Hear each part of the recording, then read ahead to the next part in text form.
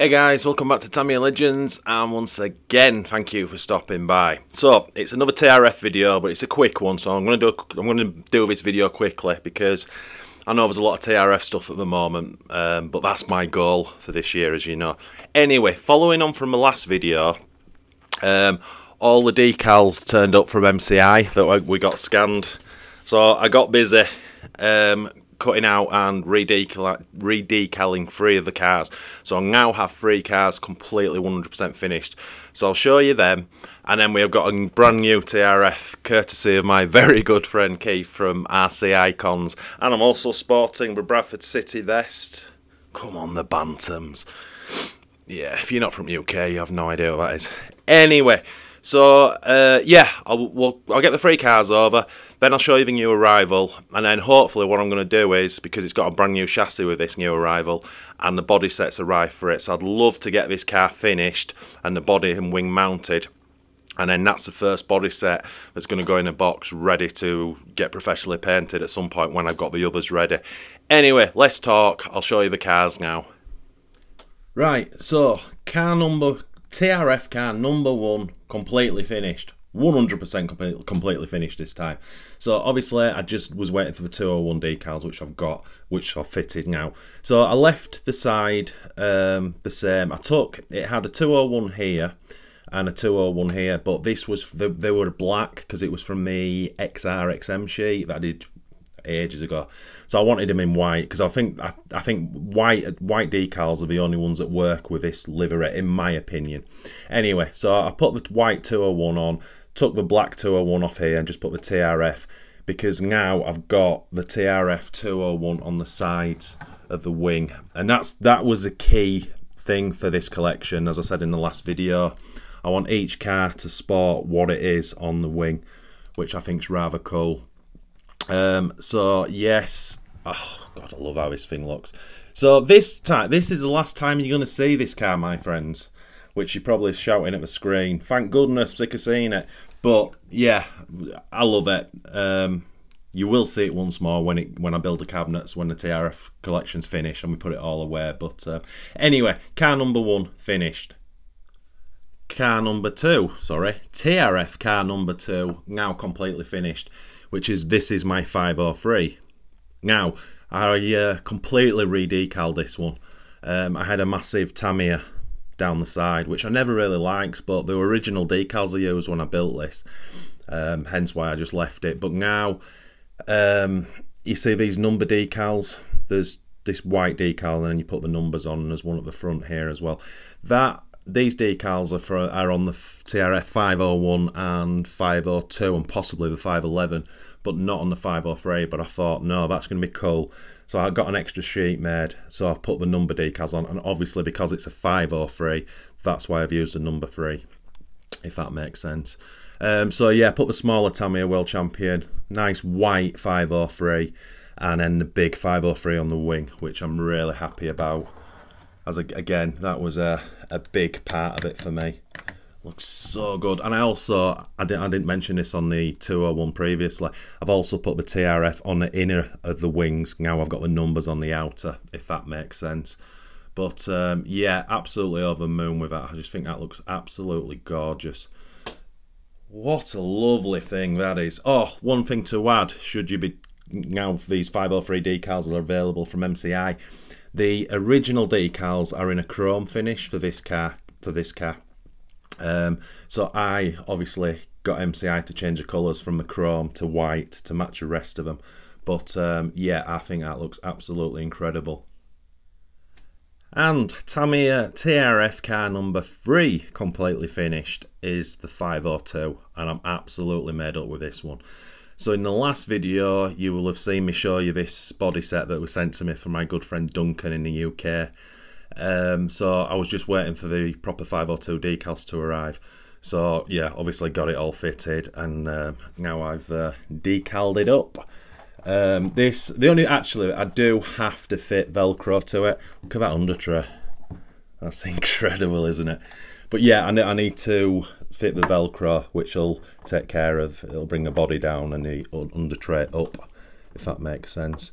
I'm over the moon with this one.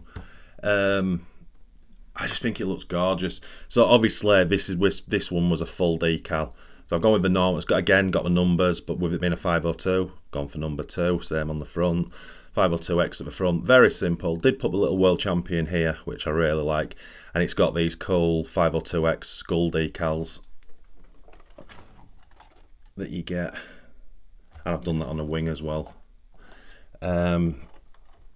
So yeah, not gone sort of crazy with decals on it. But yeah, I think it's just enough. And again, wing sides. Now say 502 TRF on the inner. It's really funny because I've had this car a while, and it had a gorgeous body set on it. It was just obviously the Union Jack one, but to see it now in full TRF, almost sort of box art like, it's just awesome. It really is. I'm just going to bring the 503 back because although the wing's different on this one, the main shell is the same as on the 503, but I'm just going to show you how the difference in painting them is and how the canopies are, because the two are completely different. I think that's a pretty good angle. So this is kind of how the standard, so this shell first came on the TRF 511, that was the first car, and then obviously the 502 and then the 503. And this is kind of the box art one, so you've got the big front window, which is normal, but then you've got this. I just find it weird where the side window's right to the back and this line. So when I got my 503 painted, shout out to Craig if you're watching, I asked him to put the windows to the front. Now, I really like that, and when that came to me from Craig, I was like, that is spectacular, and it looks more of a car to me. But now I've actually got this one in front of me, I kind of like this as well. I prefer this one, windows I'm talking about, definitely prefer that one, but yeah, this isn't as bad as I kind of thought it was. I hope that makes sense what I'm trying to say. Yeah, oh sorry, how cool is that? See if I can lower it slightly. Yeah, made up with them two. Absolutely gorgeous. And of course, because this one, move the microphone, because the window's at the back, you lose all this space here that you can put decals on. So it's kind of a little bit weird, but yeah, I like it. So this one was painted by Attack RC in Spain, and he'll be definitely painting more of the TRF cars for me. Anyway, enough chatter. Now let me show you the new TRF that's arrived. And this is a new arrival. So this is the TRF211XM, two-wheel drive. Had no idea Keith was getting me this. He did mention ages ago that he'd found a 211 on, I think it was on Bayi. I think it was shortish money. I think that's what he said at the time. And then, as Keith does, another email came in saying, right, this is yours, I'm going to send it to you. With a brand new chassis. Because if you know the 211 XM has this plastic chassis, and you can see that it just doesn't stay clean at all, and every scratch can be seen, as you can see. So this car has been really well used. This has been on the racetrack constantly. You can see that. Pretty certain the springs, it's got aeration big bars on, but I'm pretty sure they're not Tamiya springs, because they're way softer than the Tamiya springs, and it's got full travel. So yeah, so the thing just needs cleaning up really, and then the chassis is changing over. So that's what I'm going to do next. Keith, if you're watching, massive humongous thank you, my friend. As soon as I found out I was getting this from Keith, I jumped on, and I was so lucky to find, well, not lucky, but there was a Proline Bulldog body, which is a Kyosho RB6 body set, but apparently it fits straight on this car. And in my opinion, it's a really awesome looking cab forward body. So the 211 is going to sport the Proline Bulldog, so we're hopefully going to get that mounted, cut out and mounted in this video as well. So yeah, I'll dig the screwdrivers out and let's start figuring out how this is going to come apart, and I'll clean it at the same time. Right, a little way into it, and I'm pleased to report that the screws are coming out of the older chassis. really well. It's always a worry for me because sometimes the too tight or rounded or whatever. But anyway, so far, touch wood, everything's good. So I've got the battery doodads in, I've got the servo mount. It's got 2 ball ends, which the previous owner has done. I'm not too sure, possibly for a shorty battery to stop. Looking at that length, looks like a shorty, so he's just put that in as a stop, I think. I don't know. And there's that hook thing, not too sure. That's for your cables, or your cabling, isn't it? Which, is there a hole for that? Yes, there is. So I'll take that out next, and then it's just the front and back end. Right, just as you can see, I'm bolting the front end. So the steering wasn't working. I knew I was going to take it apart, so I thought I'd look at it then.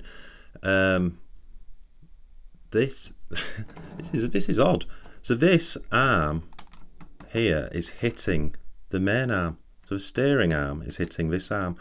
It's almost as if the hubs should be turned 180, so that this is on the top as opposed to the bottom. That's bizarre.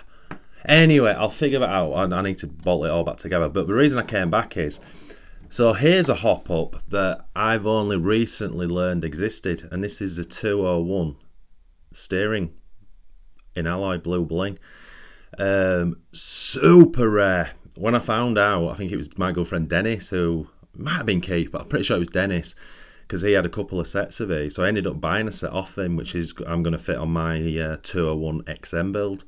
But yeah, I didn't know the 211XM had them. So if you know this car, does the car come with this alloy steering, or is this an upgrade to this particular car? I'd be very curious to know that. Anyway, I'll carry on taking things apart. Right, that's the front end on. All fits together very nicely, no issues, which is cool. I'm going to have to source myself a new front bumper. I would imagine that's quite easy to get. It's a shame to have that scrappy bumper on when it's got obviously a gorgeous new chassis on. What was I going to say? Yeah, I'm going to leave the steering. I'm not too sure. I want to dig a manual out, which I don't have. I'll have to get one online.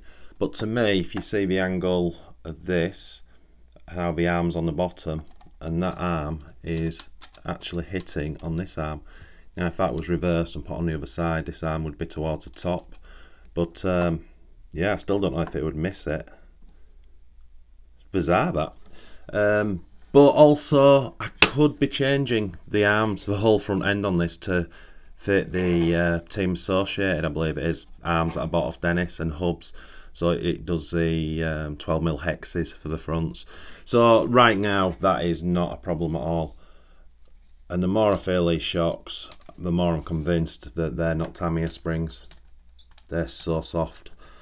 And again, with full travel, which, yeah, I really like. Anyway, back end. Right, that's back together. And oh my godness, I had trouble. Oh my godness? Oh my goodness even. I had trouble.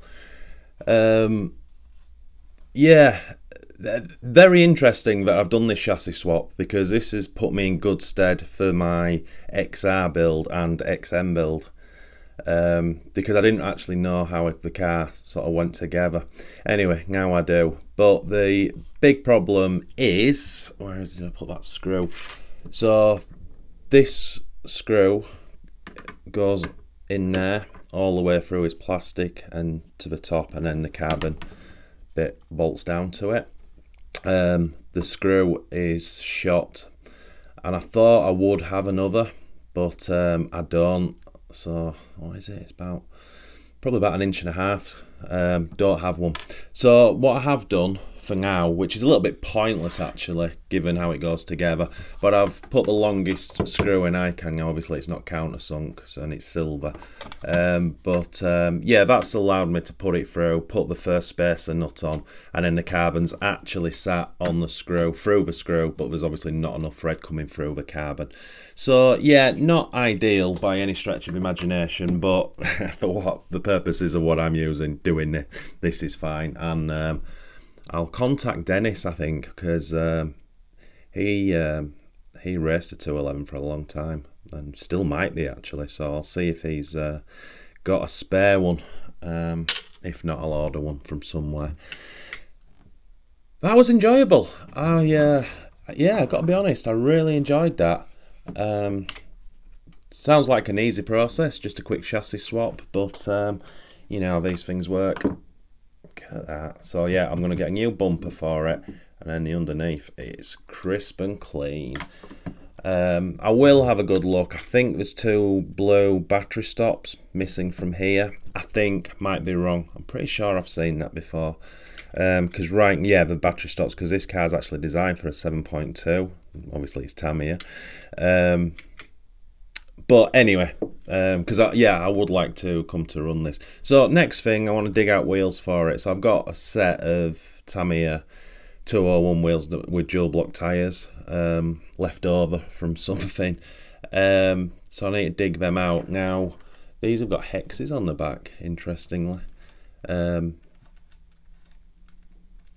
Yeah, I'll take them off and use the pin fit. Anyway, let's get some wheels on there. Right, that's the wheels on. There's something very strange about this front end. About the hubs. I don't know what it is.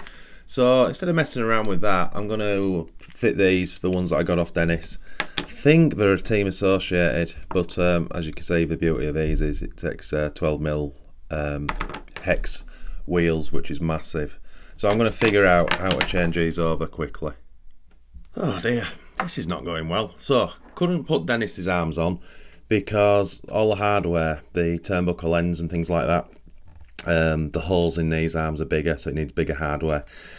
And yeah, I can't be bothered looking through my stuff. So, decided to bite the bullet and see if I could figure out what's going on. Now, I don't know if this is correct, what I've done, but as you can see, I now have full steering. So what I've done was I've taken each hub off, swapped them over to the side, and flipped them up so that the arm here is on the high side now. And then it also didn't have spacers, so I've got these alloy spacers underneath, which is jacking it up. Now, maybe the spacer needs to go at the top, so it's jacking it down, I don't know. But anyway, I've eradicated all the play, and if I grab that, which way is it? So now you can see we have full steering. Oh, dearie me, that was a mission. Right, yeah, let's get the wheels on now. Something interesting to show you. So, just before I put the wheels on, these are the ones I was going to use, and they're a bit tatty. But on this 201 here, it's got some wheels, and they're a lot whiter, so I thought I'll change the tyres over and put the whiter ones on. So as I'm taking them off the standard 201, I've just looked at the arm. So this now, because this channel's only on one side of the arm, and that's what I've just done to the 211. So that's correct. So they were on the opposite way around, which is awesome. Which means I've done my bit. Right, I'm just looking for spacers now. Okay, so there's a spacer top and bottom on this. Alright, that's something I'll have to change at a later date. But anyway, let's get the bloody wheels on. Right, finally, we have a 211XM with all the bits working on it. That's been cool, I really enjoyed that. Yeah, very different. So, I think as you can see, oh my god, it's sat way too high for my liking. The back end, it'll kind of rest at that, but it will, if you push it down, it will sink. But the front, we'll just lift that back end up again, but the front sort of comes up really high. So anyway, point being, I'll probably have to put some internal spacers in at some point, but yeah, as you can see, full steering now. Much better. Yeah, that was very, very cool. So the plan with this was always to put those front arms on of Dennis's with the 12mm hex adapters on, because I want to put like carpet tyres on this, and I've got pink wheels coming for it, which are 12mm hex. But yeah, I'm gonna have to find the proper hardware to change these over. That's way bigger. I'll have to see if I've got some longer ones and maybe put a nut on. but it's obviously that ball end, and then there's another ball end to fit in there. So yeah, I don't know. Oh, camera's everything's not working today. I bet you can know what I'm talking about, my friends, don't you? And it's just like nothing seems to go right. Very cool indeed. Nice and smooth. That steering angle. It's ridiculous. Glad I changed those white wheels on. So yeah, next thing now is to get the Proline Bulldog body set out and get it cut out and mounted, because I'm kind of excited to see that sat on this car. Right then. So, been doing this on and off. When I last made that last segment, that was literally like 5-6 days ago. So I've just been sort of chipping away at it, because this body is not for this car as such, although it does fit.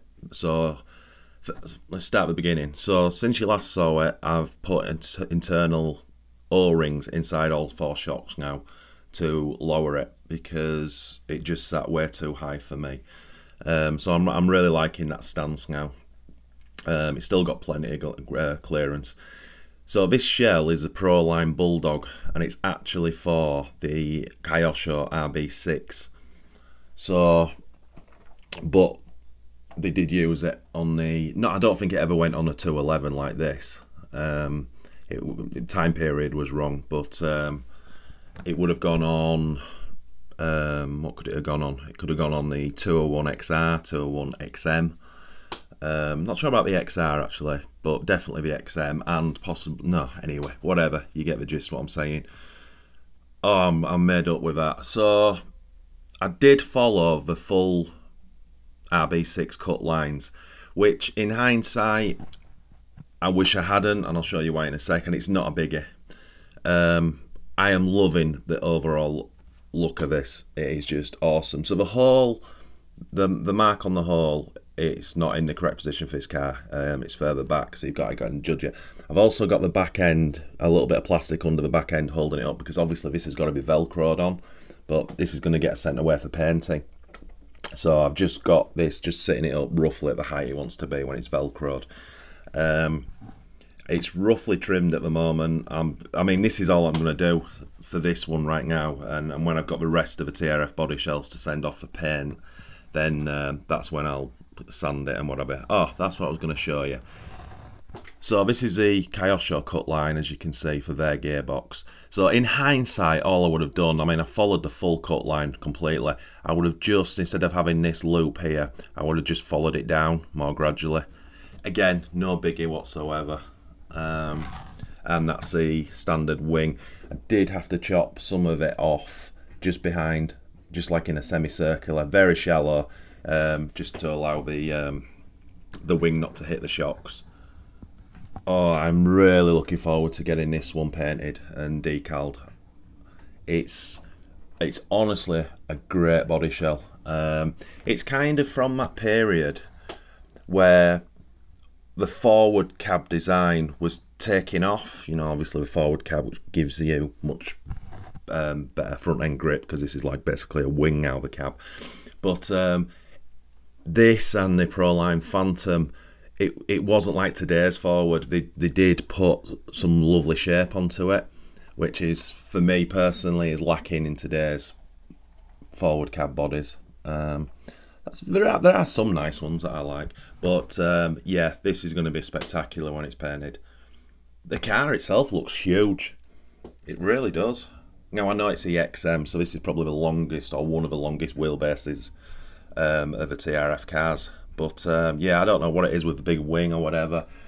Oh, I'm made up with that. I really am. That is awesome. It's one of those, I get a little bit nervous when you're trying to get a body to go on a car, but it's not really designed for as such. So you're always second out in your cut lines. Oh, you have to leave in the comments what you think, my friends. I'm just a massive fan of that. I really am. I just hope it's coming across on camera. See if I can put it in a different position with a different background where you might see the shape of it better. I don't know. Is that any better? I don't know. I'm nerding out now. Oh yes, big fan of that. Sorry, you're just seeing this at the first time. I am. Got a little bit of work, more cutting out to do, just sort of more trimming to get it how I want. Because I've got to figure out what if I want some better shape on the wing sides as well before I send it off for painting. But yes, big fan of this. Keith, if you're watching, my friend, again, thank you so much. Did not expect this car coming into the collection. And I mean, a 211 XM. But to... God, but you're sick of me moving about, aren't you? Sorry, nerding out. That's just so cool. So cool. That is going to be off the chart. So you're not going to see this one again for a long time, because that's actually the first body set I've got now. Well, I know it's got to be trimmed, but that's the first one to go in the box that's going to get sent off. As I'm speaking now, Tony's Tamiya part's got the 501 World's Edition body in, so that's on its way to me. I've got the under tray for that already. Then I just need to nick a Tamiya racing wing out of one of the XR kits, and then that full 501 body set goes in a box.